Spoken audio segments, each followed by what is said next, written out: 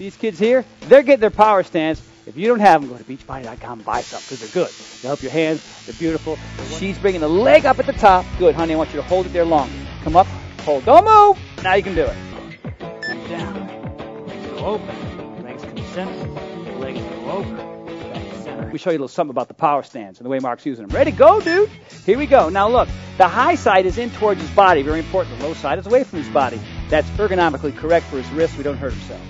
Good. Now watch what he does with the power stands. Turns them around just like that. Now his index finger or his pointing finger is low and his pinky is high. Just like that. Just turn it half quick.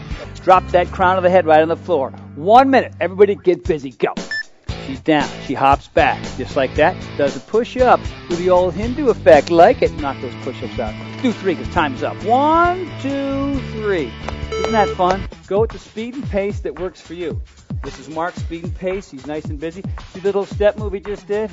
If you can jump through, great. But you don't want your heels dragging on the ground. Here we go. 1, 2, 3, 4.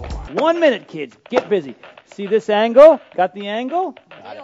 3, 2, 1. Get on down. Switch, switch. Get on down.